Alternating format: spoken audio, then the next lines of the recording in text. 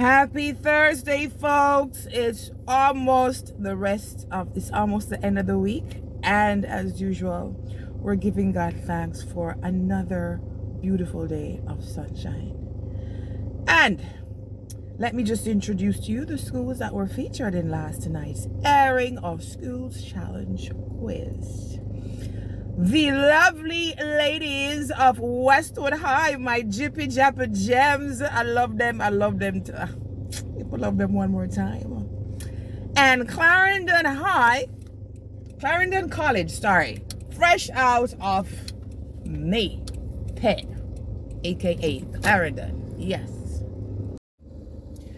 So based off what I've observed thus far in the competition, of all the all-girls schools that have so far played, definitely Westwood High is the best of the lot.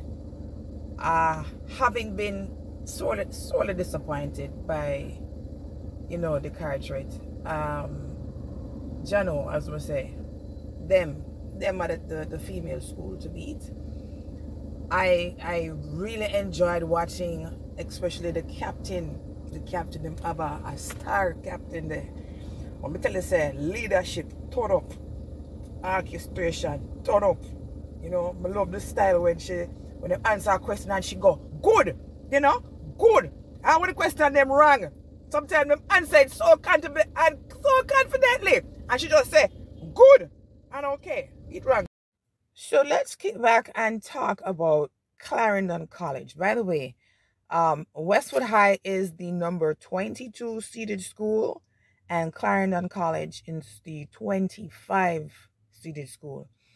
Pretty much by the opening challenge, by the end of the opening challenge, you had an indication of how the match was going to progress in terms of the more dominant set of teams. So the opening challenge ended on Westwood on 9, and it's a solid 9. And can I tell you, these girls know how to optimize on time. They know how to do the good, especially with the speed section. They worked it brilliantly, right? And it was Clarendon College on 5. So the speed section had Clarendon had Westwood racking up 31 points, 31 solid points, and Clarendon College on 17. Them whoop the gap enough, right? What I loved was the sense of urgency when the questions were being asked, because what you would find is once JP start ask the question and something gonna take too long, them just say next, right? Clarendon College, however, they waste a lot of time trying to work out long, questions that are gonna take a good while to work out, thereby not being they weren't being very efficient in trying to rack up as much points as they could because they were busy. And it's a strategy, people, really and truly. So Clarendon College next time around. So as so comes now, Jamaican have the style for use the word not the right context. So as so comes now, by the time they went into the buzzer round, them couldn't catch Westwood. Baba. But what I found very concerning, however, was that during almost the first 2 minutes of the buzzer round, it was pure silence and the sound of the bell. Like a GLP convention. Beer bell ring. Nobody now answer the question. So, ladies, we're going to need to brush up on that. And I'm hoping that they make it to the quarterfinals because, them have a history.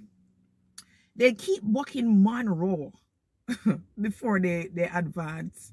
So, may I do, Father God, please, no make them buck. You know what always perplexes me? Them always lose by 1 point. Them always lose by 1 point to Monroe. Like, you just see a score, 35-34 or 33-32. Something. So me I do. God don't make them book. But anyway, guys, the score ended on Clarendon on 13 and Westwood High on 37. As usual, I am so loving and digging your Jippy Jappa hats. Big up on yourself. Keep the tradition going. I love you, my ladies. And I'm rooting for you. Clarendon College walk good. I'll see you in football. I'll see you in every other sport. But just not you this time. Maybe next season. But you gave a good performance nonetheless.